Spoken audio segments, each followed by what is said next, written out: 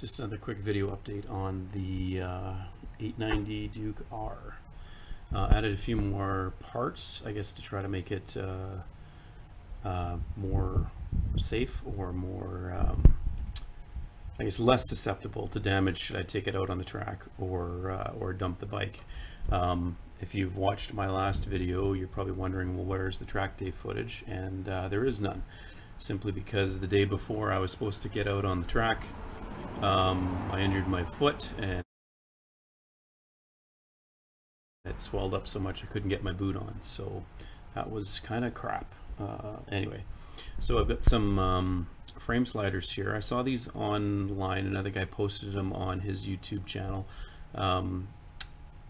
They're I guess a compromise between what appear to me the really flimsy KTM Power Parts ones that sort of come up like this, and the over-the-top GB Racing case covers that are, I don't know, 350 bucks Canadian or something like that, plus shipping from the UK. So you know, it's a I guess a decent compromise. The only thing about this side is that I felt this whole piece sat far too proud of the case cover itself. So went through my box of spares and I came up with some, these are all spacers that are a bit shorter, so it doesn't sit so far out from the bike. And the other thing too, the bolts that were supplied were threaded all the way to the Allen head, which slightly impacts on strength, but I always thought that was kind of sloppy. I think they should have had something that had, again, using my dad's terminology, grip length or unthreaded shaft all the way to, say, here, and then the threaded piece is only what goes into the case itself. The ones that are threaded the whole way are kind of, I don't know, they're universal. And anyway, I had enough of them lying around in my big old box of bits that I got the correct length bolts with considerable grip length or unthreaded piece to bolt into the case. So it should be good and solid. Hopefully I never have to try them out, but that's the whole point of frame protection, right? Got the Evotech Rad Guard installed.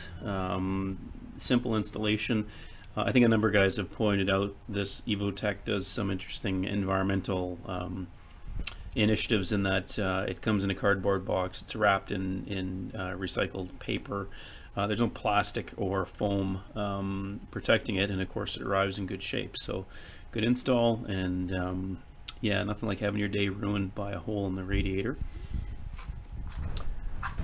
Purely on a cosmetic front, the mirrors here I thought were absolutely fantastic. However, like anything good quality, like good quality mirrors, they stuck out a ton and looked horrific. So taking them off, I've replaced it with this driven bar end mirror that I got for you know, it was an incomplete kit online.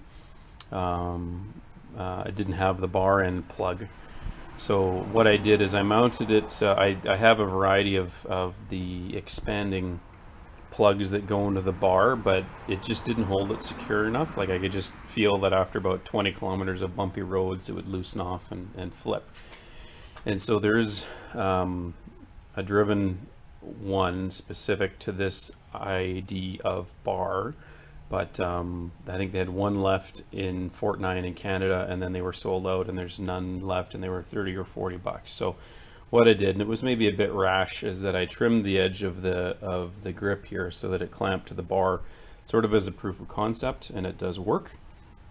So what I might do over the winter is take this to a machine shop and get them to either, like, say, you know, machine this piece here down to 22 millimeters OD, or make a channel right in the middle for this to clamp to, or maybe, you know, from here on in, so that it mounts the bar and just replace the grip.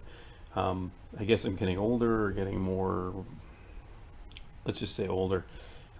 These bar end weights, I notice a big difference in terms of vibration. I had a ZX7R, and you know, oh, I got to put on some racy clip-ons. So when I took them off and rode it on the street, my hands fell asleep because just the vibration of the bike at highway speeds were terrible. Didn't feel that when I had the stock heavy clip-ons and bar end weights. So I'm a fan of bar end weights. They do a purpose, especially on a parallel twin. So the idea of mounting this to this and maintaining the bar end weight, which mounts in the end of the handlebar like perfectly, that to me makes a lot more sense. So that'll be a winter project, and I'll just replace the grip. One of the things that you don't realize is that, of course, like this is a nice sharp edge here, so that hits the edge of your palm. So I've got an old cut off bit of grip here to help protect it, and even the clutch hits on the clamp a bit, so it should be further outboard, but it works fine. The clutch engages and disengages properly. So total fashion statement. I think the bike looks 100 times better without horrible mirrors, and this does work. I can see behind me quite well. And on this side, kind of surprising, and I don't know if it's a difference. I don't think it's a difference in the case, but you can see these spacers here. There's 3 of them, and they were all a bit short for this kit. So there's a nice close fit between the cover and the guard. But each of these is like, I don't know, 32 millimeters in length, the black piece, and then they add 1 or I think 3 washers underneath, which to me is a bit cheap. Like, cut the spacers to the right length and be done with it, included in the kit. But no one notices it. But when I'm putting this together, like, here's the spacer, oh, plus 3 washers. Well, if you're gonna just stack washers, it's a bit shoddy. So again, it might be a winter project to get these properly, get some material and get a proper length spacer. You can maybe see it here with the camera, but yeah, there's 3 washers stacked up there, so should have been done right. So Raximo is out of Germany, but I think, like everything, this is made in China, nicely machined, but I think that's where the stacking the washer comes up. And I guess one of the last major unmodifications is I've got the stock exhaust back on again. The Leo Vinci exhaust looked cool, sounded good, but I read a fairly profound and convincing article online about aftermarket exhausts. And when I started riding bikes in 1996, like pipe and a jet kit, like you could save tens of pounds on an aftermarket, either full exhaust or slip-on, and then, oh well, you change the needles and the pilots and the mains and it runs okay. Right for my first bike, my 1997 Ninja 500, pipe and a jet kit. It sounded great, wasn't too loud because the pipe itself was fairly long. No catalytic converter, none of that stuff. So what I read online is that these bikes are fairly highly tuned from the factory, especially something with an R model designation out of Austria. And what I found, and this is total seat of the pants dyno, but when since I put on the aftermarket exhaust, I twist the throttle and things would get louder, but it really didn't seem to pick up as fast as it was with the stock exhaust. And sure enough, a bunch of dyno tests, straight through exhaust that's bolted on after the catalytic converter adds 2 or 3 horsepower to the top end, saves some weight, no doubt, but usually is either no improvement or a decrease in performance in the mid-range. And sure enough, you'd be in 3rd gear and, oh, I want to give it a bit of a squirt and give myself a thrill here. And I'd crack the throttle open, and yeah, it would get louder, but it certainly didn't leap forward like it felt it did when I had the stock exhaust on. So, I just thought, oh, I've got time. Put the stock exhaust back on, and the mid-range is better. I don't have a dyno to back it up, and maybe I could get comparable performance if I had an aftermarket tuning shop that could run this on the dyno, but the mid-range is where this bike's going to spend most of its life because it's a street bike, and I'm not going to be racing it every weekend. And the other thing too is that it's quieter, and now I'm sounding like an old fuddy-duddy, but over time, that droning along on the highway, it wasn't a drone, but it was just louder. And so I prefer the stock exhaust. However, there is way too much silver against a dark background.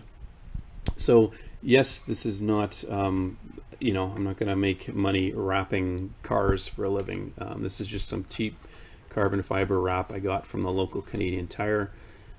Several compound curves, no amount of heating or any technique I had could get it in one piece going this way, so I did it in two pieces. There's a seam right there, there's a couple of bubbles, but again, it's more of a proof of concept to see if covering this up looks better, and in my humble opinion it does.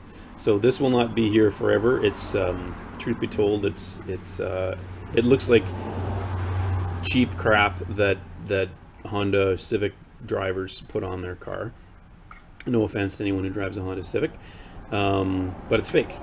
So there's a couple options.